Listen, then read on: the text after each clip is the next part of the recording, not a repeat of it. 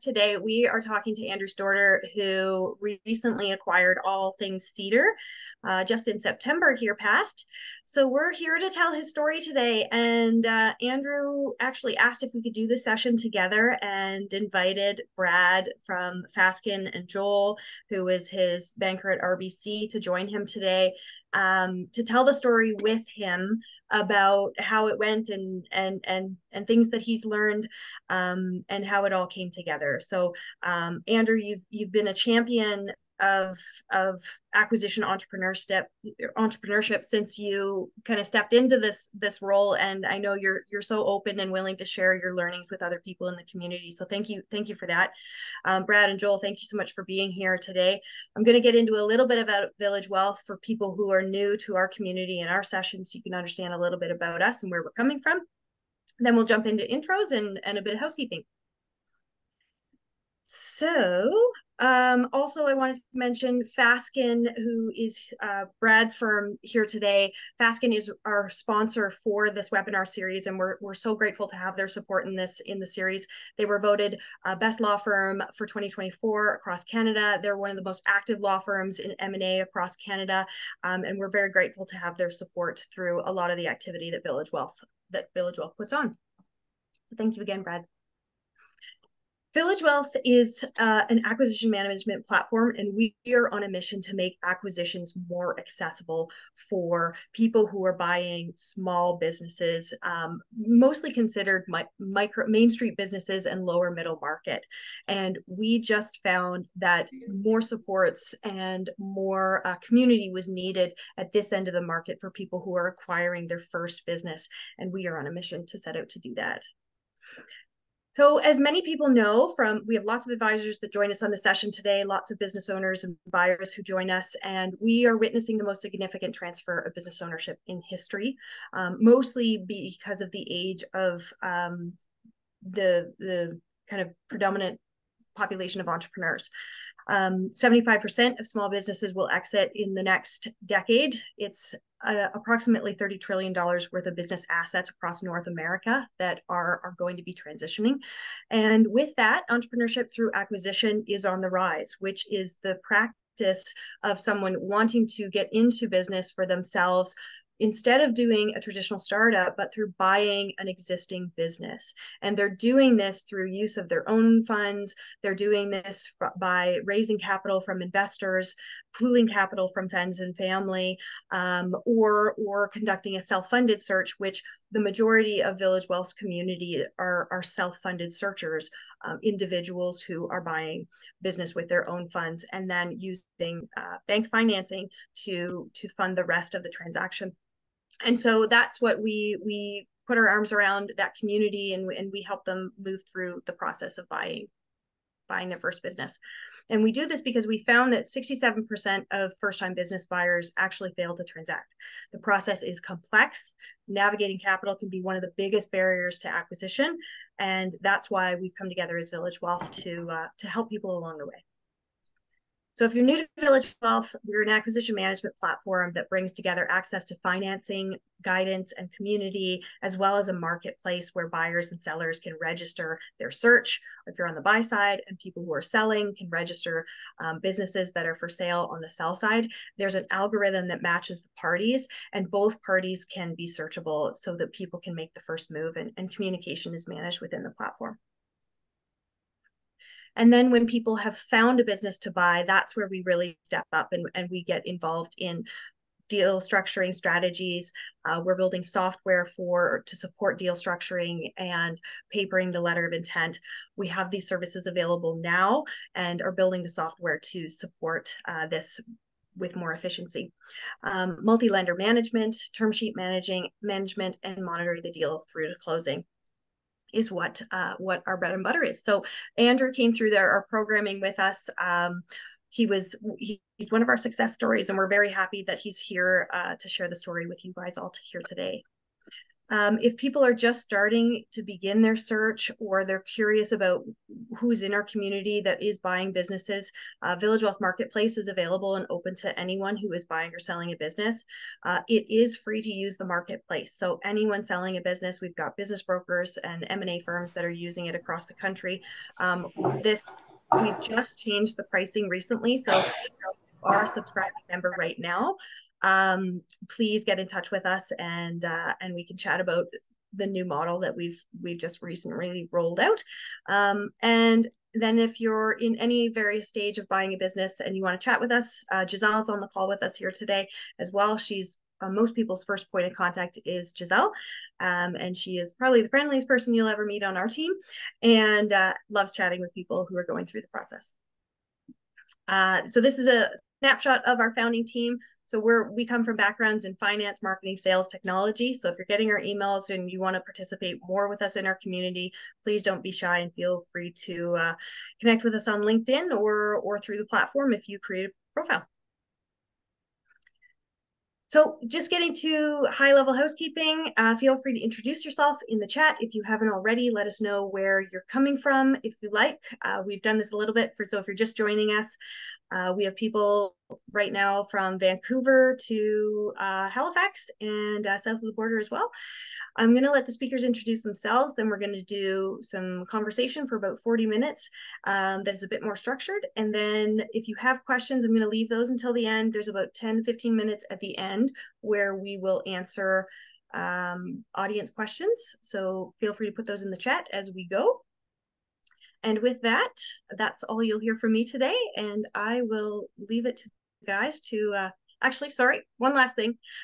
We do some other events. So we have an in-person Buying a Business Club event. If you are in Calgary and you've never come to one of our meetups, stay tuned. There's another one coming in the new year. We just had our last one with over 100 registrants a couple weeks ago. And then our next session, we haven't updated this picture, but our next session in our next webinar virtual session like this is going to be on financial due diligence in January. So stay tuned for announcements on those upcoming events. You can follow us on LinkedIn, or you can register for a profile to be notified, and you'll start getting all of our emails. All right, so with that, I'm going to let you guys introduce yourselves. Andrew, if you want to get started and start us off and let us know who you are and what you did before acquiring a business, but take the floor. All right. First and foremost, appreciate everybody joining today, and thank you to Liz and the Village Wealth team for bringing this together. I'm super passionate about the space, and I think everyone that's kind of taking the time to join this call and hear kind of what the three of us have to say, I think are probably in that same boat. So awesome for everyone to be here. Thank you for being here. Very grateful that you're here. So my career prior to kind of the ETA space has always been in kind of the fast-moving consumer goods space, so CPG. So I started my career selling cereal with Kellogg's, so all those great sugary cereals.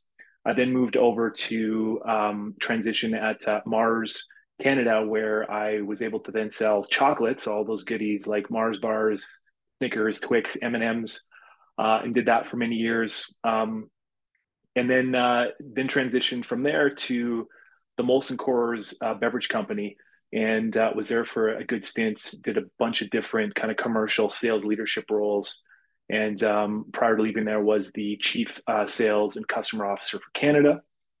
And like many of you on the call, I have always had this entrepreneurial kind of flame in the belly, and decided that I wanted to take a run at a startup, which I think we'll get into a little bit later on today as far as the difference goes. But then I transitioned from Molson Coors Beverage Company into the wonderful world of cannabis, where I took a startup for the last 5 years, and recently transitioned out of that business in January of this year as the president and chief operating officer.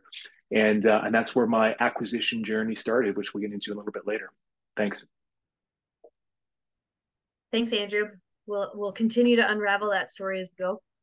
Brad.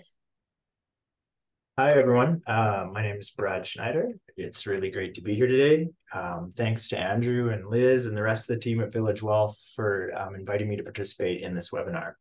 As Liz stated, I'm a partner at the law firm of Faskin in Calgary. We're a leading law firm in Canada with over 900 lawyers from coast to coast. We're particularly well known for our expertise in mergers and acquisitions, and we're recently awarded the M&A Law Firm of the Year by the ranking agency Best Lawyers. So in terms of my personal practice, I have over 15 years of experience assisting clients with private M&A transactions of all sizes and types in all industries. I've worked on everything from 1 million to $40 billion deals and everything in between. So it's kind of a lot of seen a lot of things. But as I come from an entrepreneurial background, what excites me most is getting to work with entrepreneurs such as Andrew on their small business M&A transactions. So I can pass it over to Joel now. Thanks, Brad. Yeah, thanks, Brad. And again, echo the same sentiment, Liz and the Village Well team and Andrew for having us. It's awesome to be a part of such a passionate group of people here. So yeah, my name is Joel Sawgrass. I am a senior commercial banker with RBC Royal Bank. I play in the diversified space, so I'm fairly industry agnostic. My background is in agriculture banking in Lethbridge in southern Alberta before my time in Calgary. And coming to Calgary in a bigger center, being based in Bankers Hall, the volumes and what we saw, I've developed a little bit of a niche in the M&A space at the bank, doing a lot of mid to upper mid market deals where owners like Andrew, opportunities come up, and I'm here to kind of add value from the lending. The stance of where a banker can be looked at as a necessary evil, I'm changing that narrative and showing how key a partnership with your banker could actually be. And hopefully Andrew will echo that sentiment today in our conversation, but I'm really looking forward to the discussion at hand. So thank you.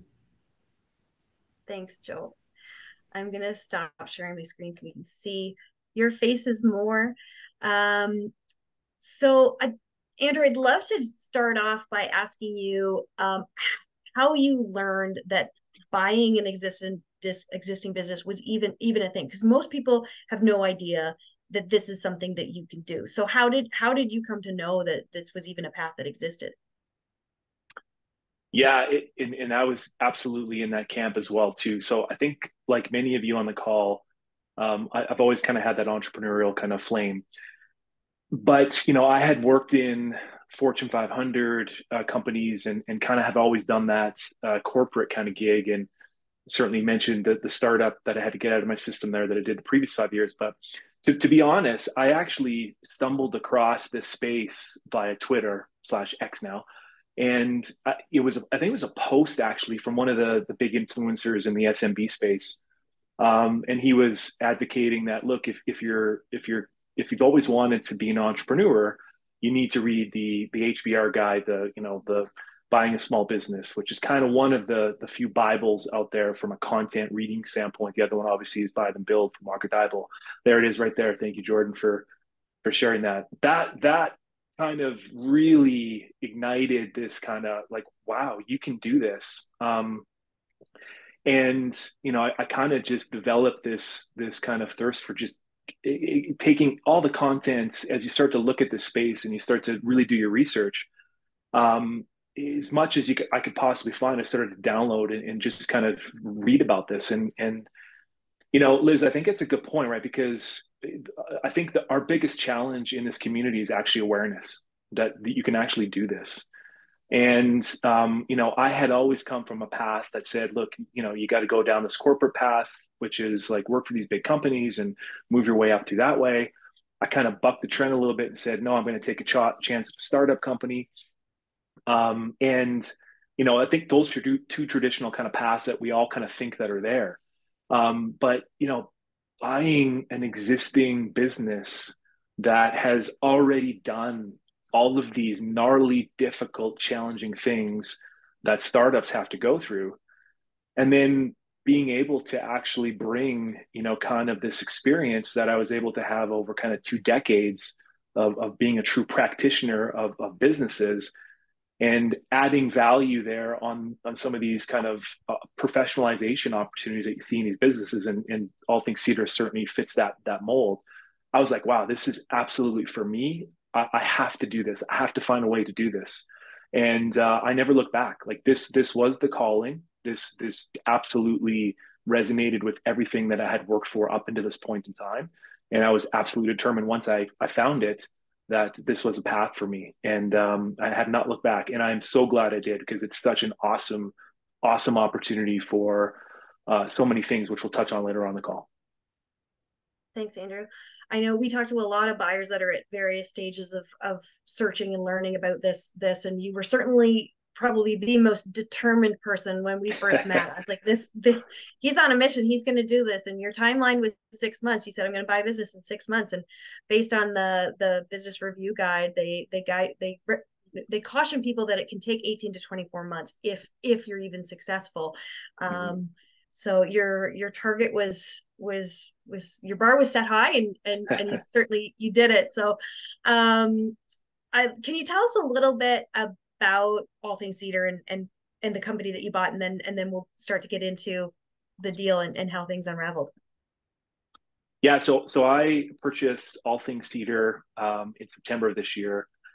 And the business has been around for about 25 years. So it's certainly, you know, kind of gone through its cycles from startup to kind of sustaining success in a lot of ways. But really what the premise of All Things Cedar is, you know, we kind of turn sustainable cedar wood, you know, from the Pacific Northwest into high quality outdoor patio and garden furniture. And that's really kind of the problem that we solve and kind of the consumers that we talk to. So we're actually it's really interesting. We're actually an e-com business, so we have not done a single sale in kind of traditional brick and mortar retail, which is really interesting for a business that's been around for 25 years. So 80% of our business is actually south of the border in the U.S. So we have a much you know, greater you know, total addressable market in the U.S. And I give kudos to my seller, who made that decision very early in his you know, journey building the business, that he kind of said, look, the market is so much bigger. Obviously, you know, this is a seasonal business, which I'm going to touch on later on. How do you actually mitigate some of the risk factors by getting down south and really expanding through the U.S.? And it's certainly it certainly did that. So All Things Cedar kind of had all of the qualifiers, you know, around, you know, what many of us are looking for when we get into this space, you know, recurring revenue or reoccurring revenue, actually, which is slightly different. Good margins, you know, certainly enduringly profitable, kind of all those kind of elements, you know, you know, key man risk. Those are some of the factors that I looked at in doing this. But I think I was looking for something that had potential. And, you know, I think, funny story, we were joking about this a little bit on the start of the call, which was with the website. When I actually got a bit of awareness on the deal, the advisory team that was in the middle of this deal, which was MNP, which I'll talk about a little bit later on, they were great. The lead advisor on the thing, he's like, I don't even want to show you and tell you the website, because I think it's going to scare you off. And that was what he told me. And I kind of said, well, that's a really great intro. I'm not sure I necessarily want to even talk further about this, but I think this was a blessing in disguise in a way. So he gave me the website. I looked at it, which I'm sure many of you already have, or you're starting to. You'll see what I'm talking about. It's antiquated. Like it's been around literally since 1999 is when the previous owner created the website, coded the website, did it all himself. And I mean, massive kudos for doing that. But then in there lies why I love this business. And actually, as much as, you know, it hit those metrics that we're all looking for, not all of them, but it hit a big chunk of them. The one thing that I realized, even as I got into due diligence, and actually even later, this little website that's quite antiquated is the biggest opportunity we have in the business. The SEO organic on this business, because it's been around for so long, because Google trusts it for so long, actually has tremendous backlinks and tremendous opportunities. So as you think about the opportunity around just checking your list, like, you're never going to find the perfect deal. All Things Cedar wasn't perfect. There's absolutely opportunities and challenges with this business, largest one being that seasonal, but it's certainly had a big opportunity in that website. The quick factors, I'm pretty big on outdoor living. Like, I think from a COVID situation, I think the fact that e-commerce kind of accelerated, I think people are looking at their backyards as an extension of their homes. And as we see a little bit more of that dynamic of working from home and all that, the backyard becomes a really big, important piece of that. So I was a bit big on outdoor living. I had a very great seller who's motivated. I think we'll talk a little bit about that and the key areas there. And, honestly, it was the right size for me. It was what I could afford. It certainly met the size of the business that I felt had the ability for me to kind of take it on, 100% ownership and really drive growth. Thanks for that, Andrew. And it speaks to kind of how you started looking at businesses, and comparing, what am I looking for in a business, and what are going to check my boxes and not check my boxes. And we hear a lot that people are looking for very strict criteria in what they're searching for, but most of the time it's not there. And so you've got to figure out how to look differently at opportunities and find what works for you based on your previous experience, and what where are the hidden gems, and where can the opportunity be in some of these companies that have those antiquated websites. So thanks for sharing some of your decision making. And as you started to evaluate this company and really think that this could be the one, we started working together, and then, it was okay, who's going to be form the rest of the team. So I'd love to bring Joel and Brad into the conversation now and have you each speak to, how did you guys decide to work together? What were you all taking into consideration when you decided, yeah, let's do this, and this is the team? Andrew, do you want to start us off?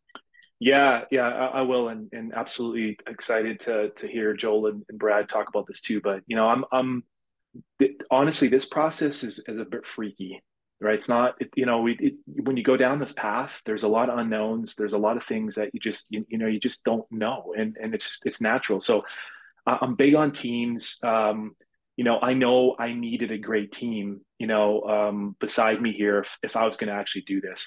And look, there's great law firms, there's great bankers, all that stuff across the space, right? There's some really, really smart people that really want to do the right thing here. But for me, in choosing to work with Joel and choosing to work with Brad, it came down to three things. And the first one was, were they actually passionate about the space? And you heard both of them kind of in their opening, right?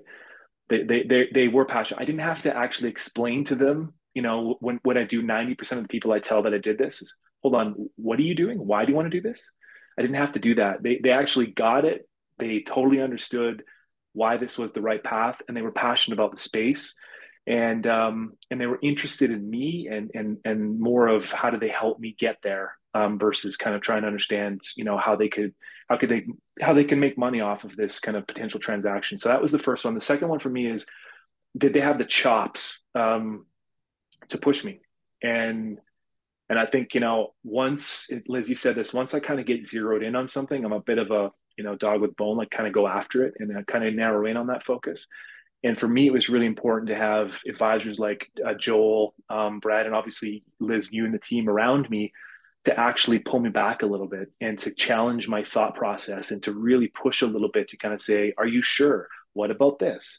It wasn't just a bunch of yeses, we'll do this. It was like I needed partners with me to form this team, and they certainly fit that bill. And then the third one was, did they have a sense of urgency to getting this done?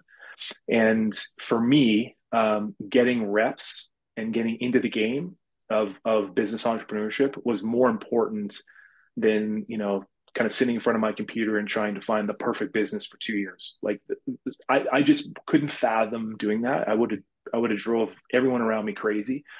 So I needed kind of teammates around me that could actually move with me at the pace, and also understand that I think time does kill all deals, or is a big factor in deals. This particular one, there was some seller fatigue involved. I needed to move quickly with the right team, with a sense of urgency, and these two individuals were more than willing to step up to plate and did a phenomenal job with that. A nice summary, Andrew. Joel, that's hard to follow. Yeah, thanks, Liz. I had to laugh. Andrew said chops, and I was thinking, oh, Brad and I have facial hair. Like, is he talking about how we like had our beards customized or something? But no, from a banking lens, it really comes down to when it comes to acquisition financing. Liz, you guys do a great job of sending some information as a nice package to the banks to get a sense. So, you sent a one pager about Andrew before I even met him, right? So I got a quick resume, if you will, and understanding, what he already explained his background was. So, a level like the experience in management and leadership and business is more important to me than actually having a knowledgeable mindset about patio furniture operations. Like, to me, you don't have to be an expert in the business that you're buying necessarily. It's more about, it really comes down to character. As a banker, if I'm going to go to bat for you and look for an approval on however many millions of dollars, it's got to be because I believe in the actual individual, like Andrew. And so this isn't to pump Andrew's tires too much, but that's really what it came down to was, is there integrity? Can I trust what he's saying? And ultimately, is this going to be a solid partnership to kind of work from? Andrew and I quickly found out that we built rapport, but then naturally actually found overlap in our network. Soon after that first meeting, I remember having that initial meeting with yourself and Andrew, and it was around Stampede time, and I had a Stampede client event to run to, and I was thinking, oh, this meeting's going a little bit late. I got to get going. And, 30 minutes later, I'm at this event, and who's there? Andrew's there because he knows my other client. And there's a third client there. And so that itself actually built even more trust into the relationship, because now we have trusted advisors that we already, almost like your reference list to go Hamilton now. But character is definitely what I would say comes back down to. When you're acquiring a business and that old owner is going to be exiting in the short term or interim, I need to trust that Andrew can pick up the reins and continue that business going forward. So. Yeah, and similar for me, right away after meeting Andrew, it became pretty apparent that he's a genuinely likable, nice guy, but also super driven, super smart. And he really wanted to do this deal. And from my perspective as legal counsel, it makes my life and job a lot easier when you have when you're working with clients who have that sophistication. They understand what they want. They know what they want in the deal, and they don't require a ton of hand holding. So it made my life a lot easier. That being said, we work with a lot of clients who don't have that level of sophistication too, but it just made the deal go a lot smoother from a legal perspective, having sort of Andrew's level of sophistication. And yeah, so I think after our initial meeting, I just really connected with him. We sort of seemed to build good rapport, similar to Joel. And I was really excited. I know he had options when he was, I wasn't the only lawyer he was looking for, or he was talking to. So I was really, really happy when he gave me the call and said that he was he decided to go with me, because I was, really looking forward to working with him. So yeah. Thanks, guys. We put a lot of pressure on people to really, make sure you're working with the right people, and building that right team around yourself when you're buying a business. So it's good color for you guys to all add. So thank you for that. So now that we've laid a bit of foundation, let's jump into some of the deal details. So I'd love to start with a bit of the structure, Andrew, and your percentage of ownership, because when some people, a lot of people are starting to get into the idea of buying a business. And one of the biggest questions is, well, how much of this company am I going to own? And often when you start looking for a business to buy, sometimes you don't have all those answers, or like you had said, this was a business that you could afford. It was in your ballpark. But sometimes people are looking and they don't have a crystal clear picture of, am I going to use all my capital, or am I going to use co-investors and that sort of thing? So for you, Andrew, ultimately you and the seller arrived at a mutual agreement of the seller's support, and then providing some seller financing, and then providing some seller financing. So understanding that, you came in, you ended up buying 100% of the company. You were able to do that with the structure that you designed with the seller and the vendor financing, and with RBC's backing you. But you didn't know that in the beginning. Can you speak to how that unraveled? Yeah, no, good question. And I think maybe we'll delve into, because I know this community particularly, and because I was part of it and am still today, is like, what are the details of kind of the structure. So I think we'll we'll touch on that maybe a little bit later on, as much as we can. But I think maybe let me take a step back and kind of, I think you made a really important point, and I don't think this point gets talked about enough in the space. And that's for the search community. When you're doing, like me, a self-funded search, um, that's a choice in its own right. Obviously, you've got a couple different paths there. You can do traditional, or you can do self-funded. We're talking today about self-funded, which is what I did. And I think, you early on, I had a framework that I had listened to. I can't remember what it was, but one of the podcasts, one of these gentlemen that were talking about it, and this was the concept around: do you want to own a watermelon or do you want to own a grape? And what do I mean by that? I think, if you're the size of your deal is going to really largely dictate, the cap structure that you're able to kind of put forward. And I think you want to decide, like, early on, is full ownership something that I really want in this career transition or this career path that I want to take? Would I be okay with a minority shareholder position? Would I be okay with some form of equity and other shareholders at the cap table with me? So that's a really, really important decision. And because I was a practitioner, because I have, 20 plus years of actually, leading and building businesses and brands and all that, like I have some skill sets that, some others in the space may not have. So I had opportunities early on to come in, on deals as a minority shareholder.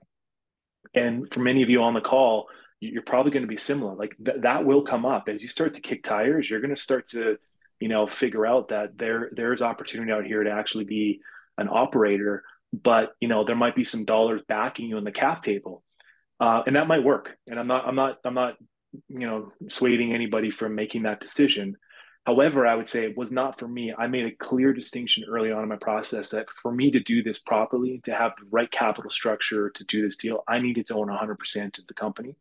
And that was a choice. And just encourage everybody as you go through this process, spend some time on that and just make sure you're clear on what you want. Because a watermelon may seem like there's bigger, better, and less risk there. And certainly that is the case. I'm not saying that's a bad thing. But there's also trade-offs with that watermelon. And there's also trade-offs when you own the grape, right? You're going to be buying a bit of a smaller business. Yes, you're going to have ownership on the business. It might not have the SDE or the earnings that, obviously you're going to let you run this thing without, getting truly involved as an operator. But it's a big choice. And my choice was I wanted to own 100% of it. And, that really helped me have conviction, Liz, to go through the process and work with my team to figure out how do I actually do that. Thanks, Andrew. And so Joel and Brad, I'll put a spin on this question a little bit from what we briefed on this question a little bit before. We're going to put a bit of a spin on it for you guys. It's, what are you seeing in terms of people coming in with co-investors or in combination with seller financing? Because Andrew did his deal self-funded, but with seller financing. And so where are you guys seeing this mixture of people coming in? Are they coming in with other investors, or are you seeing more of the seller financing play a role in the deals that you guys are seeing? And then we can segue into more of the seller financing conversation. Joel, do you want to go? Yeah. I'll go in first, Brad, and then so I see, Liz, a lot of self-funded deals, much like Andrew's scenario, where you want the 100% ownership. You don't want the dilution. It's a personal choice, and it's kind of I would say it's very size dependent. If I'm talking about some senior commercial files I've looked at where private equity or bigger deal size comes in, it's quite hard to do that self-funded. So then you might look to investment, and they're both bankable deals. There's not one right answer, and that's kind of why I love this space, is because every individual that's looking to buy and every business is a little bit different. So there's no real one shoe size fits all. But what I've primarily worked on, seen in the Calgary and Western Canada market, has been a lot of self-funded deals in the space. That being said, you're absolutely right. I would argue in this day and age, with the rate environment we're in, with the ever increasing servicing, like just where we're at as an economy and such, VTBs, vendor takebacks, and seller financing is a part of almost every deal, big or small. It's something that, from a bank standpoint, we almost prefer to see, because a big part of what we need to understand is that continuity of cash flows. That when maybe potentially this owner who found this business and is exiting, and Andrew's coming in as a new guy, is all the relationships or all the cash flows dependent upon that old owner who started this whole show? And if so, or if there's an overlap, we want continuity there. So a vendor take back being paid out over maybe 2, 3, 5 years, that keeps that previous owner invested into that business and is going to make sure a more seamless transition happens to new ownership. So, financial, like from a deal structure on the financing standpoint, a bank, we generally can go up to 75% financing. It can go smaller or larger than that, but there's going to be a down payment that has to come. Well, that could come from the VTB. And ultimately, that's what we're seeing a lot of right now in the space, is that if a seller really wants to get rid of their business, that they're going to have to kind of put that piece on the line. But maybe I'll kind of stop there and let Brad go. Sure. Yeah, thanks, Joel. I agree with everything Joel said.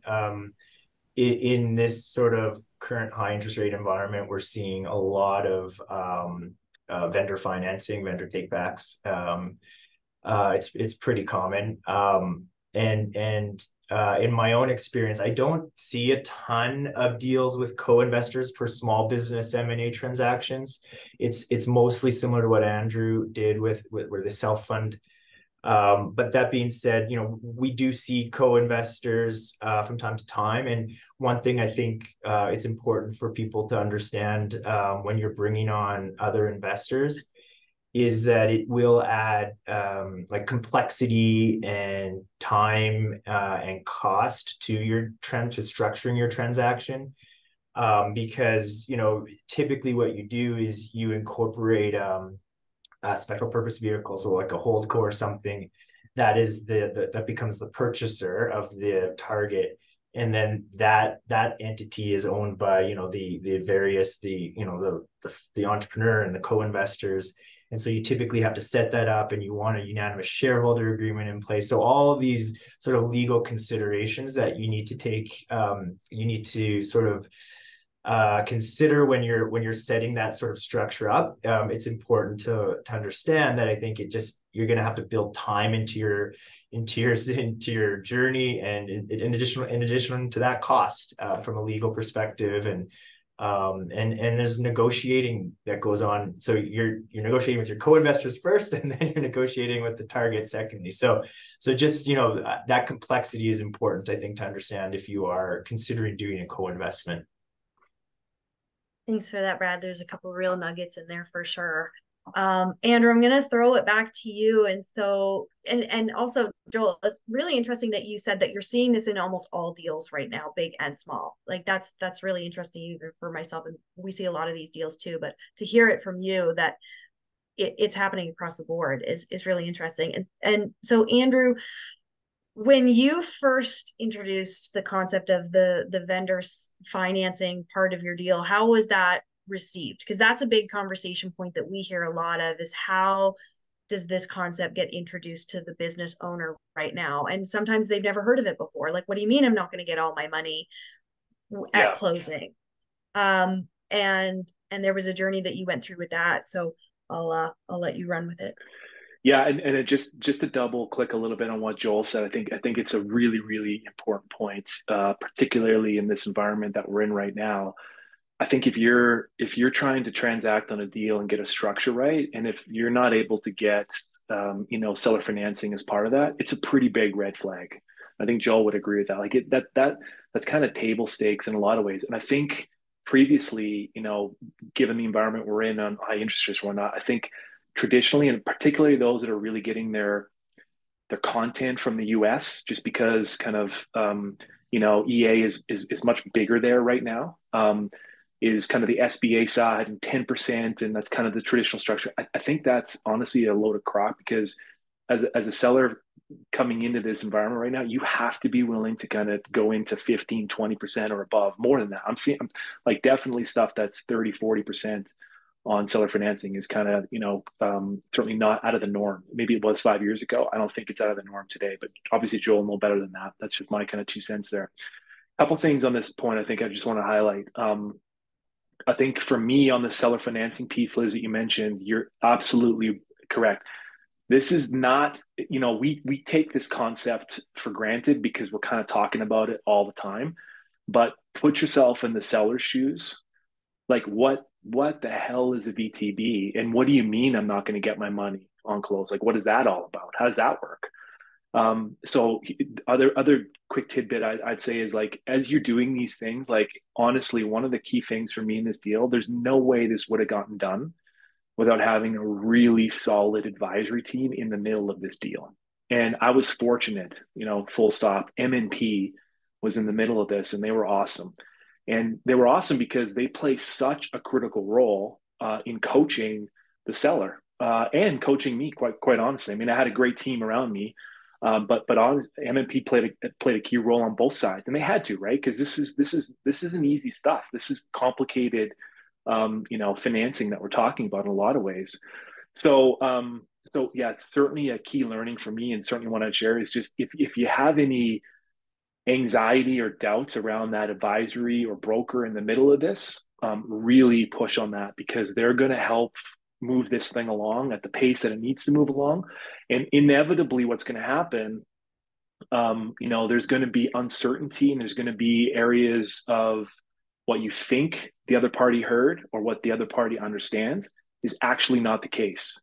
So you got to press on that, and having a good advisory broker in the middle is a key piece of that. The other thing I think that's really, really important, and this was me, but I highly recommend it for everybody, regardless of how good the advisor on the other side is.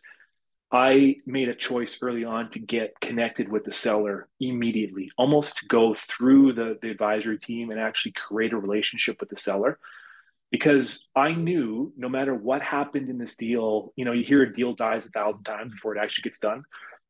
I don't think my deal died that many times, but there were certainly points of the deal as we were navigating the constructs of this financing that it was just really complicated. And if I didn't have that relationship where I could look at my seller, across the table in the whites of their eyes and actually explain to them what I was trying to do and understand their positioning, there's no way it would have got done. And so don't leave that solely to the advisory group or the broker in the middle of this. You as the buyer need to really push to get that relationship, because inevitably it's going to come to two human beings that want to transact, that have a desire to transact, and do they trust each other to transact? And if you can't get that, good luck trying to get the deal done. And I was fortunate enough to be able to do that. So yeah, just I'd make my 2 cents there. Financing was there, definitely not easy, definitely lots of context to build. Played a role with the advisory group. I played a role. They played, like it is very, very cross-functional in how you do this. But build that relationship early on. You're going to need it because there's going to be some trying, honest, adult conversations at the 11th hour that need to happen. Yeah, I love that you just said adult conversations. Coming from someone who has 4 children. Yeah, exactly. That's great. And I'm going to come back to you on a point here. And there's actually a really timely question in the chat right now that I'm going to feed to you, Joel, here.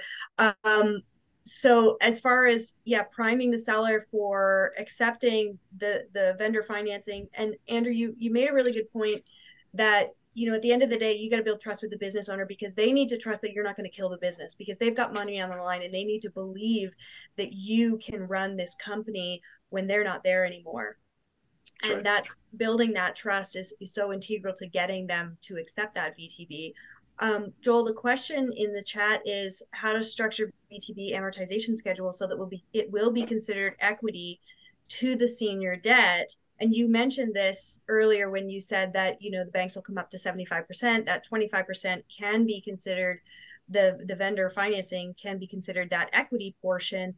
And can you speak to that? Can you speak to that subordination that comes in as a covenant? Because Andrew ran into this, and I know he can elaborate on it, and then Brad will get your 2 cents too. Yeah. I was just going to say, Liz, good thing we have a lawyer in the room, so I don't actually have to back what I'm about to say. But no, it's simple. I saw the question too, so it's a great question. So yeah, at the end of the day, the bank is taking on the bulk of the debt, we will want to remain first priority. And so how that's done is a postponement of the VTB and subordinated to RBC or to the bank of choice. So it's a legal agreement that Brad or Fasken or that they can draft up. Just says, hey, in the event of like ultimate worst case scenario, in the event of a default or anything like that, RBC is the priority payable here. We would get settled first before the vendor gets their funds. And I would argue, I mean, Brad, feel free to share differently if you've seen it different. No vendor financer, like they don't really bark at that. That's standard. They understand that a big bank is going to want to have that priority. And if they have an issue with that, generally they're not going to do vendor financing at all. But that's kind of how it works. Is it's just a simple postponement subordination agreement. So the VTB can still be on there and registered with Andrew and all things Cedar, but RBC or the bank is just first priority. So I think that's that's exactly it, Joel. So yeah, I think as a seller of a business, I think what you need to get comfortable with, if there is bank financing and vendor financing, is that the bank's going to get paid out first, and if there's a default. And what that means is there may not be enough money at the end of the day for you to get paid out. If worst case scenario, the bank's priority. So that is a conversation that is important to have, and as a seller, it's really important to understand that as well. I'm going to put it back to you, Andrew, because you had this come up, and when you said that M&P was really critical to their presence and their guidance on the seller was really important. They weren't aware that their portion of financing, they weren't going to get it right away, right? Is my understanding, right? For you, can you tell us how that happened, like, and how it was resolved? Yeah, I think that's I think that's it. And the way I structured mine was like there was some ability where Joel was able to kind of work with me on this, where at least interest annually was part of this. So the note that the seller took, came with some interest, and that interest was okay as long as obviously we generated the cash to actually pay that, and the bank was still getting theirs first. So that helped, but I think this was just education. This was like, look, this is how it's going to go, and I pushed on this several times with M&P to make sure that the seller knew. They guaranteed me a couple times that yes, it is. But when I actually pushed hard on that and actually laid out, this is what happens, right? Like you're going to get interest, but you're not going to get any principal payments for I think like 5-6 years, whatever we have in there. I think, and that was kind of like a shock to the system at the 11th hour. So you introduce seller financing. It's kind of a concept that needs to get talked about, discussed, but laid out. So show the seller exactly what happens if scenario A, scenario B, scenario C happens. I had to do that, and it took me about 2 or 3 times to do it. But again, I wouldn't have been able to do that if I hadn't built the trust early on to actually say this is how it's going to go. And we were able to get that resolved. But it actually went down to like literally the final days of close. And Joel and Brad know this, like it was very close to actually not coming to fruition because there was some uncertainty as to exactly how this is going to transact. But we got there. We got there. We're starting to see the questions come in, and I know you guys wanted to talk about due diligence as well. So, Andrew, I'm gonna give you a couple minutes to talk about due diligence, and then we can leave a couple minutes for. And I know we wanted to leave more time for this, but unfortunately, we're running out. So, Andrew, do you want to leave your nuggets on due diligence, and then we can address some of the questions? Joel, in the meantime, do you want to take a look at the questions in the chat, because they're for you? Yeah, the only thing I'll say on due diligence is, look, I close fairly quickly, and I think you can make 2 arguments on that. I think you can say, look, more time on due diligence would be advantageous for obvious reasons, but I also think too, like as a buyer, you're not going to truly know everything until you get in and start doing reps in the business. So like, don't get too analysis paralysis in your due diligence. If I was to share kind of one piece around where I think pushing on a little bit hard in due diligence would have been that working capital peg. So without getting into all the details, if you don't know what that means, It basically means when you transact, you have to have enough or fuel in the tank to actually get the business to the next level. And that's a really interesting concept for a seller to understand. Like, what do you mean I have to leave receivables? I need to leave inventory, prepaids. How does that work? So like that was a big one for us. And this is a seasonal business, right? Like I manufacture patio furniture. So like definition of seasonal, which is risk in here. So working capital is so critical. It's so difficult to do. It's not easy. But working capital in a seasonal business is even more difficult. Spend time on getting that peg right. Spend the resources that you need to start talking about that early on with your team and the seller, because inevitably, as much as you think that you understand it and the seller understands it, this has to almost start day one of due diligence because it's so critical. If you get it wrong and you don't capitalize the business properly, it's going to be a really hard headwind to get out of. Thanks for that, Andrew. Brad, I'm gonna toss it over to you in relation to the due diligence and what you see, because you see things at that final hour and you see when the realization hits of some of these terms. So you'd love to get your perspective on it. Sure. Yeah. I mean, I just would echo a lot of what Andrew said. Is the number one dispute that I see in a post-closing scenario is around the working capital peg that the parties agreed to in the deal. And so, it all comes down to sort of, most deals are structured so that if you do a calculation 30 days or 60 days after closing to see what was the working capital at the closing date. Is it above or below that peg that you guys have mutually agreed to? If it's above, you increase the purchase price. If it's below, you have to decrease the purchase price. And that is the number one area of disagreement that I see. So it's really, really important to spend the time to get that peg right. It has to be a realistic number for the business. And usually it's based on a historical average. So that's not really legal. Like we can help, but that's more of a financial sort of due diligence. But from a legal perspective, we can go as deep or as shallow as our clients want. So, the very basic, we'll order public record searches, make sure there's no lawsuits, that sort of thing affecting the clients. And then we can do, reviewing their material contracts, that sort of thing. And we usually will prepare a legal due diligence report that sort of identifies all the issues, if any, that we found. And then what we do is we can integrate those issues into the purchase and sale agreement by sort of creating carve-outs for indemnifications and that sort of thing. So from a legal perspective, the due diligence is very important because it will feed into the purchase and sale agreement. Thank you. Joel, thank you for answering those questions. There's some financing related questions. If you're not monitoring the chat, feel free to jump in there. But I have an interesting question from Eric for Andrew, sorry. And I know Eric, and Eric's a sell-side advisor, just for context, Andrew, but we're not going to get into the price Andrew paid for the business, certainly, but this is interesting. Andrew, did you pay a little more for the business to soften the VTB ask? Like, how did you kind of balance that? Yeah, two things. Good question. Two things. Yeah, I think, there's obviously the concept of a share purchase deal or an asset-based deal. I did a share purchase deal. So there was obviously a little bit of wiggle room I had there around how to pay for a multiple and what that could look like. A share purchase deal, for those that aren't aware, is much more advantageous to the seller. But to answer your question, yeah, so the ability for me to pay a little bit more, and I worked very closely with Joel on this, by the way. This is another thing that Joel and I worked on, is as I built a relationship with Joel, I was able to go to him and say, hey, what about this? Like, would you be okay with this? This is what I'm thinking. And Joel was really, really important in the structure. But where we had a difference on valuation, solve that through an earnout. And, that was a great tool for us to use. So paid a little bit more, yes, but their earnout really is the driver. And that earnout is tied directly to EBITDA. So, there's a threshold of EBITDA that we have to hit. If we hit that number, great. There's going to be some valuation dollars that can go back to the seller, and I'm fine with that.